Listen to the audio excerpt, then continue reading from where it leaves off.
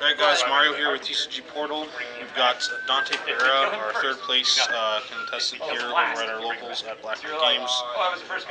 What deck are you playing today? I am playing Reflect Rush.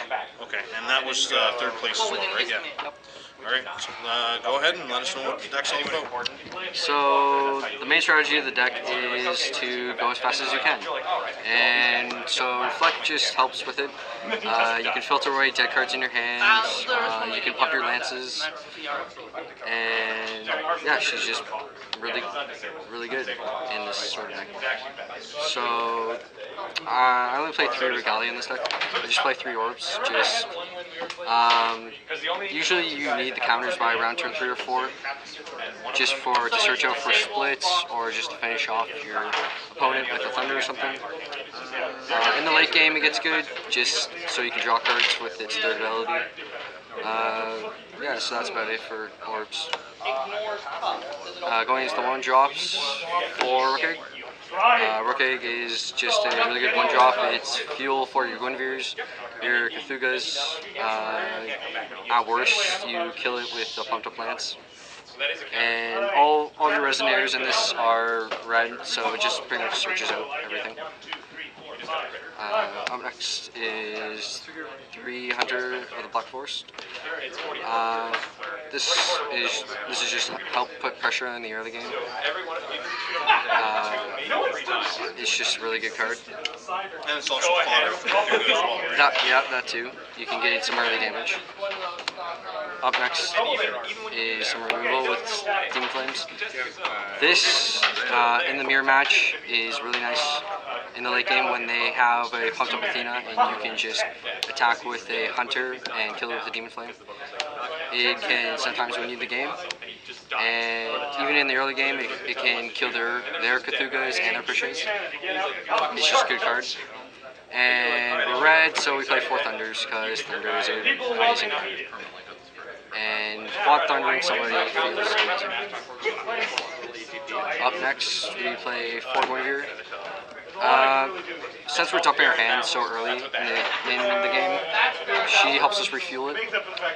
And when you have a Rook Egg and her out, it's just really good synergy. Like, even using her ability to make your lance go online is really good. So, going into our 2-drops, we have main board 2 split.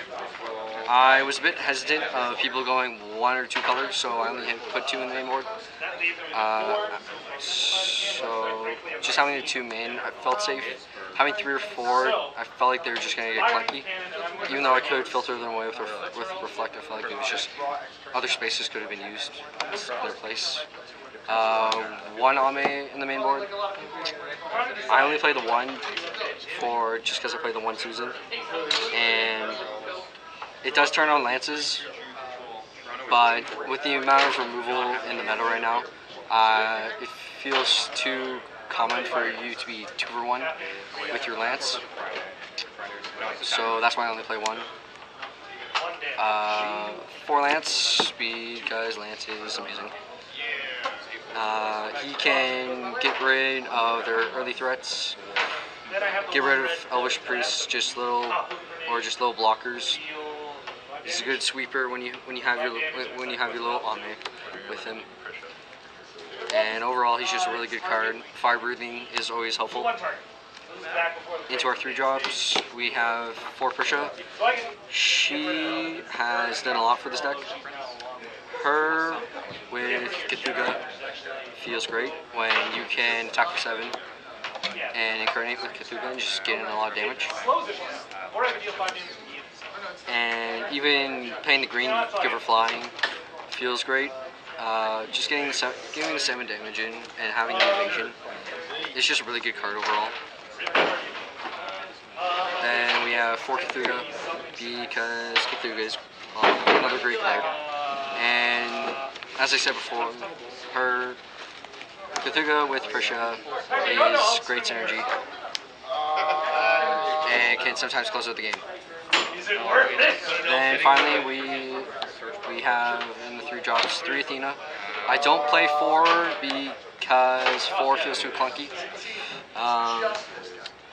3 feels like a safe number because so many people now are mainboarding Demon Flames, and she gets killed so easily with Demon Flames and such. So 3 just feels like a much safer number than 4. And finally 1 Susan, because Quiver is a very annoying card.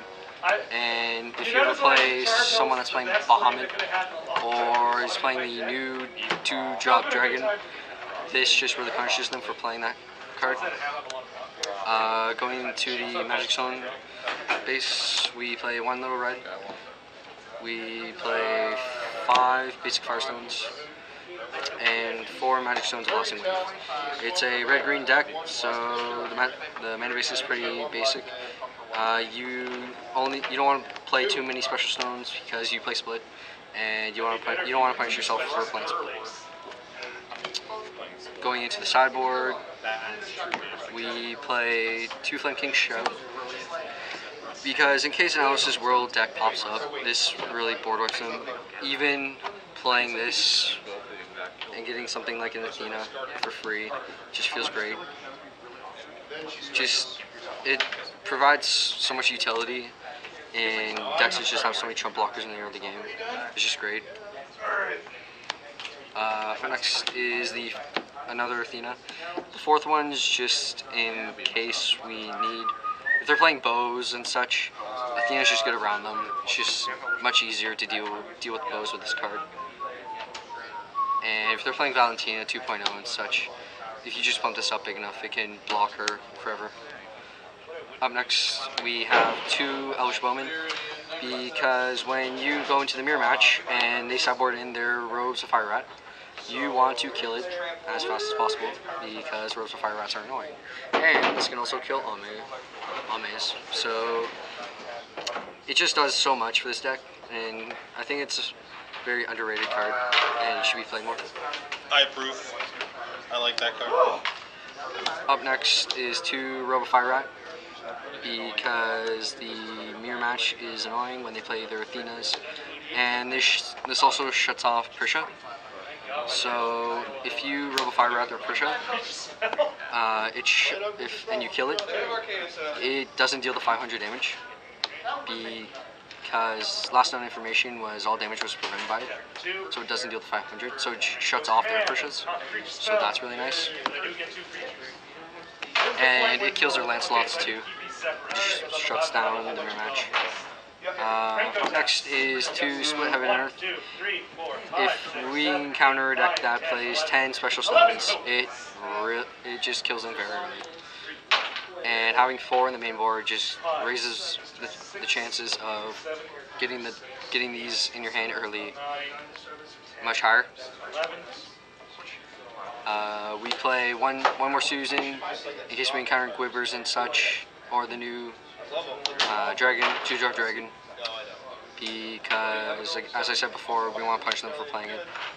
We play Blazer because he kills J-Rulers, and he's very annoying to deal with in the second game. 3 Death Type to go with Blazer to make sure their J-Ruler stays dead, and 1 Ame in case we need to put on the pressure. And that's it. Perfect. There you have it, guys. That was Dante, our 3rd place player tonight. If you enjoyed the deck, leave a comment, like, and a subscribe. It does help us out. Until next time, this is Mario with TCG Portal. See ya. Hey guys, be sure to check out GrinningRemnant.com, where you can find my videos and many other cool articles on everything Force of Will. And I'd like to thank Black Knight Games for holding these Force of Will tournaments. They are located in Hamilton, Ontario. Great place for all your card game, board game, and miniature needs. Great staff and lots of room. If you're ever in the area, be sure to check them out for things like FNMs and pre-releases, or just stop on by to take a look around. Links are in the description below. This is Mario with TCG Portal, and I'll see you guys in the next video. Boarding Demon Flames, and she gets killed so easily with Demon Flames and such. So 3 just feels like a much safer number than 4. And finally 1 Susan, because Quiver is a very annoying card, and if you ever play someone that's playing Bahamut or is playing the new 2-drop Dragon, this just really punishes them for playing that card. Going to the Magic Stone base, we play 1 little red. We play 5 basic Firestones and 4 Magic Stones of Blasting Wave. It's a red-green deck, so the mana base is pretty basic. You don't want to play too many special stones because you play split, and you don't want to punish yourself for playing split. Going into the sideboard, we play 2 Flame King Shout, because in case Analysis World deck pops up, this really board wipes them. Even playing this and getting something like an Athena for free just feels great. It provides so much utility, and decks that just have so many trump blockers in the early game. It's just great. Next is another Athena. The 4th one's just in case we need. If they're playing bows and such, Athena's just good around them. It's just much easier to deal with bows with this card. And if they're playing Valentina 2.0 and such, if you just pump this up big enough, it can block her forever. That too, you can get some early damage. Up next is some removal with Demon Flames. This, in the mirror match, is really nice in the late game when they have a pumped up Athena and you can just attack with a Hunter and kill it with a Demon Flame. It can sometimes win you the game, and even in the early game, it can kill their Cthulhu's and their Prishes. It's just a good card. And we're red, so we play 4 Thunders, because Thunder is an amazing card. And Blood Thundering somebody feels amazing. Up next, we play 4 Guinevere. Since we're dumping our hand so early in the game, she helps us refuel it. And when you have a Rock Egg and her out, it's just really good synergy. Like, even using her ability to make your lands go online is really good. So, going into our 2-drops, we have main board 2 split. I was a bit hesitant of people going 1 or 2 colors, so I only put 2 in the main board. So just having the 2 main, I felt safe. Having 3 or 4, I felt like they were just going to get clunky. Even though I could filter them away with Reflect, I felt like it was just other spaces could have been used in their place. 1 Ame in the main board. I only play the 1 just because I play the 1 Susan, and it does turn on lances, but with the amount of removal. Up next, we have 2 Elvish Bowmen, because when you go into the mirror match and they sideboard in their Robes of Fire Rat, you want to kill it as fast as possible, because Robes of Fire Rats are annoying. And this can also kill Ames. So it just does so much for this deck, and I think it's a very underrated card, and it should be played more. I approve. I like that card. Up next is 2 Robe of Fire Rat, because the mirror match is annoying when they play their Athenas, and this also shuts off Prisha. So if you Robe of Fire Rat their Prisha, and you kill it, it doesn't deal the 500 damage, because last known information was all damage was prevented by it, so it doesn't deal the 500, so it shuts off their Prishas, so that's really nice. And it kills their Lancelots too, it shuts down the mirror match. Next is 2 Split Heaven and Earth. If we encounter a deck that plays 10 special stones, it just kills them very early. And having 4 in the main board just raises the chances of getting these in your hand early much higher. We play one more Susan in case we encounter Gwibbers and such, or the new Dragon, 2-drop Dragon, because, as I said before, we want to punish them for playing it. We play Blazer because he kills J-Rulers, and he's very annoying in the meta right now. It feels too common for you to be 2 for 1 with your Lance, so that's why I only play 1. 4 Lance, because Lance is amazing. He can get rid of their early threats, get rid of Elvish Priests, just little blockers. He's a good sweeper when you have your little Ame with him. And overall, he's just a really good card. Fire Breathing is always helpful.